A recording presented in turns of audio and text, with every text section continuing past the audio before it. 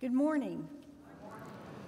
I'm Jane Parkinson, and I'd like to invite all of you, including the children, to take a few minutes after church to join us in Hutton Hall to write a note of appreciation to service members who are currently hospitalized at the Phoenix Veterans Administration Hospital.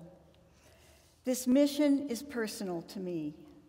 My son, Ian, lost both legs above the knee in an IED strike in Afghanistan in 2011.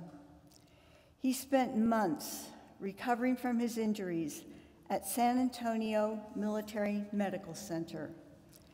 He received world-class medical care, but it was an agonizing journey, and he had to constantly fight against a new enemy, depression. Ian will tell you that the many cards and letters he received while recuperating made an enormous difference to him, especially to his mental health.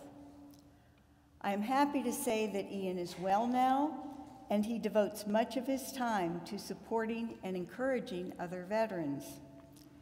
Even if you only have a few minutes, please drop by Hutton Hall after church. Join us for a light lunch and write a note. It will make a difference, far beyond what you might expect. Thank you. Thank you, Jane. Thank you.